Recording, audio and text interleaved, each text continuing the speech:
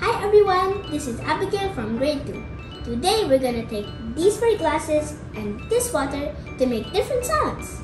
Let's do this. Number 1. Pour water into each glass.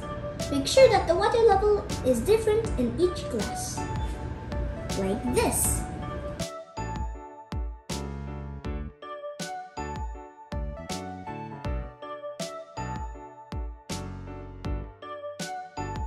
Next, number 2, add food coloring to each glass and make it easier to see the water levels, like this.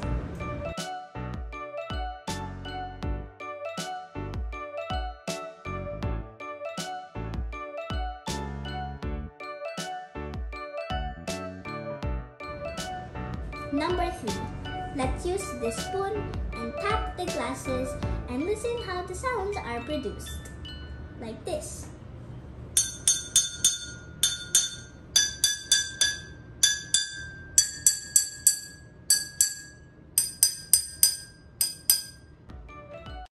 The sound produced is different because of the different amount of water in each glass.